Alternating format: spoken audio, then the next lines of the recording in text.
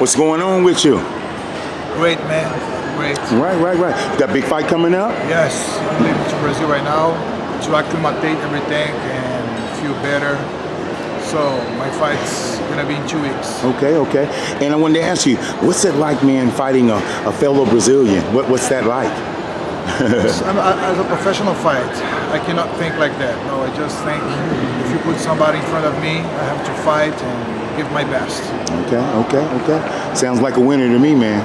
Think it's gonna go the distance, or you want to take him out early? I'm gonna finish this fight before the end. Okay, all right. And real quickly, I wanted to ask you, what do you think about Ronda Rousey transitioning over into the wrestling world now? I think it's good for her.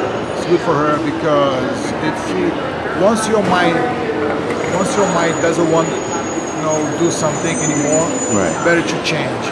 If she doesn't feel comfortable to fight MMA for a while, I think it's the better choice to do something